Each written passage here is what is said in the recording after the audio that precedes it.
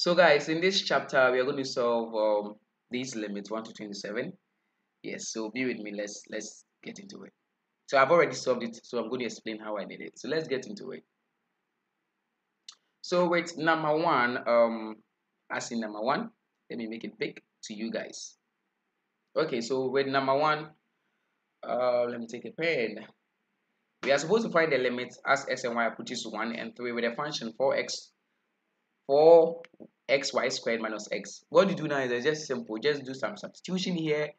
Put the value of x inside, put the value of y inside, and you get 35. As simple as that.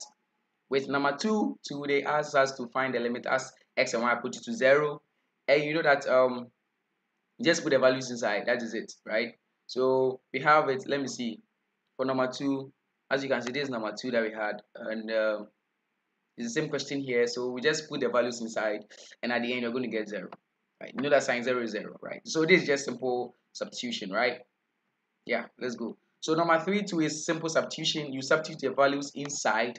As you can see from here, we have -1, -2. So just do some substitution and it exists. So with this set of questions, they were asking us to use the limits law and continuity property to evaluate the limit.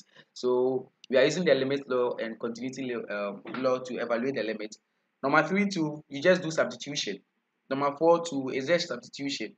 So when number 7 and 8, the next question was that show that the limit does not exist by considering the limit as x and y approaches to 0 along the coordinate axis. So along the coordinate axis, what does it mean? So along x-axis, we are going to try it for along x-axis and along y-axis, right? So let's see something here. So with number 7, does it exist? So the equation given to us is the function is 3 over x squared plus 2y squared. In this case, x and y approaches to 0. So then you put the values inside. The reason why this does not exist is because when you put the values inside straight, as x approaches to 0, y is as what x approaches to 0, you put 0 inside, right? So when you put 0 here, you're going to get 3 over y squared. And y approaches to 0 because x and y approaches 0. And here, you're going to get 3 over 0, which is what?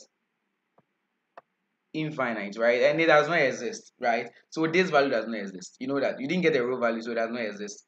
The second, the B2, you are going to do it along because number 7, you have A, B. Number 8 to A, B, right? So with a B2, the same thing, it does not exist because you're also going to get 1 over 0. 1 over y, when y is approaching to 0, it does not exist because first you're going to take along x being equal to 0, right? And just do that. So it does not exist. Let's take number 8.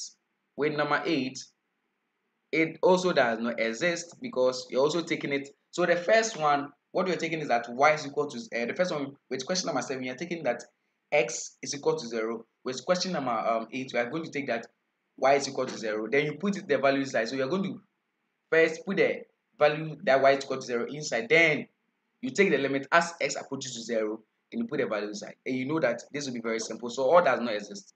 Number 9 too, the question we're asking us is that evaluate the limit using substitution, right? So we're going to use substitution.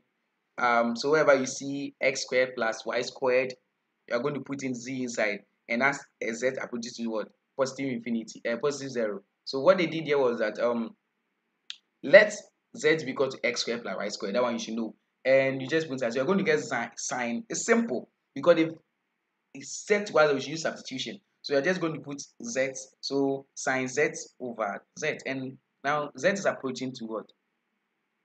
Positive 0. In this case, you're going to use L'Hopital rule. So with this, they use L'Hopital rule because when you differentiate a constant, what do you get? You get 1. And when you differentiate a sign, what do you get? You get cos x, cos z, and cos 0 is 1. That's why they did that. So in this case, they use L'Hopital rule. So remember, they use L'Hopital rule, right? They use L'Hopital rule. Question number 10, what they did here was that, okay, we are going to use one, we are going to solve one of each, right? So with it's in the badges. So if you are trying to do this, you can have some time. So with question number 9, you know that they're going to. So here too, you're going to put in z inside, and that one too, you're going to use L'Hopital rule. You're going to use L'Hopital rule. So they use L'Hopital rule, right? For that, I getting it, and because when you differentiate 1 minus cos s, you're going to get sin s, and z is when you differentiate this, you're going to get 1. Note that because we don't want, you see, I told you something that when you, there are some functions that when you substitute the limit inside straightforward, you're going to get mass undefined. But that's you need to use L'Hopital rule to further on to see what you are doing. That so the same thing applies to number 11. Then let's move on to the next set, which is number 13. Number 13 is that determine whether the limit exists. If so, find the value. So number 13 is asking us so we are determining that whether this value exists. Does it exist? Then see this one, they expanded this one. They expanded because multiples of, is it difference of two squares, right? So they use difference of two squared and they did that. So in this, from number 13, 14, what you use number 13, 14, 15, 16, they use difference of two squares for that. So you do difference of two squares, then you do substitution, you get 0. So this limit exists. It exists, right? Because we had a value which is 0. It exists, right? So all of them you get 0 because it exists. Because when you use difference of two squares, you're going to get it, right? Yes. Let's move on to the next set questions. The next set question is the same thing using the L'Hopital rule. Let's take number 17. So number 17 to number 17. This is it. Number 15 does not exist. Yeah, because when y along y, let me see. Number 15. What was the question? They were asking us to find it. So in ways that you can use to find. So in this, they didn't specify whether you should evaluate it using maybe z or something. So you can use your own way. So number 15, as you can see, they did it along the coordinate axis, and you know that it does not exist, right? Number 17 to they did straight substitution. So the limits, when they give you the question, you can do straight substitution. You can use coordinate rule. They're using the coordinates. You can also use L'Hopital rule to do it. That would be very simple for you to do that, right? So let's move on to the next set of questions, which is number 23 to 26. Evaluate the limit by converting it to polar coordinates. Yeah, the polar coordinates, you know that with this r is equal to what? Is x squared plus y squared, right? They are all things you need to know. I think it's a course, I think it's part of this chapter, but what we've not done about all the same, you can revise on that. So for you to understand, you need to know all these properties.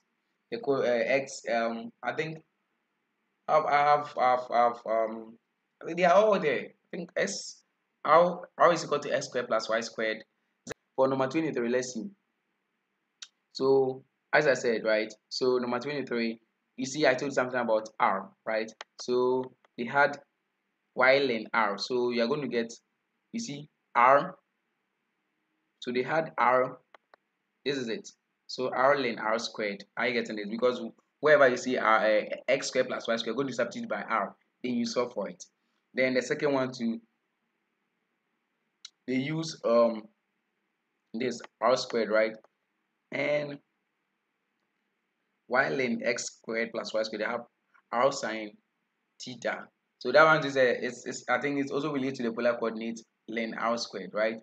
Because r, you know that y is r sine theta. Yes, you know y is r sine theta, right? And x is r cos theta. So that one they did some substitution and you get it.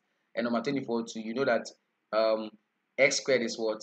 R squared cos theta squared, and y squared is r squared sine theta squared, and you do that. Very simple as that. So these are all. So as I told you, finding the limit, you can apply all this. You can use the polar coordinate. You can use the substitution. You can use the approaching to the using coordinate system. That is making approaching to coordinate system, right? Considering a long coordinate axis and using the polar. The last one they asked us, well, you're going to use the this is for spherical coordinate system, right? So you have the spherical coordinate system and the polar coordinate system. I think I will take through that. That will be a next chapter of my video where I will take you through that. Yeah, we'll take you through that.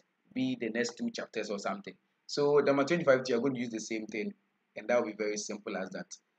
Let me see. Let's go to number 27. Number 27, today use the polar coordinate. Number 27, they use polar coordinate. You know, all these are polar coordinates that they have relationship between. So you can just, for you to understand this, you need to know the relationship. Go to online or search for the polar coordinate of spherical, how to convert them and do that. But I think I'll take you through that. It's in the next chapter of my video. I don't know when it is, but it will be next chapter. Yes. So thank you very much for watching this video. The next video I'm going to take about is partial derivative, and I hope you watch the video. Let's move on to the next chapter. Thank you very much, and I hope you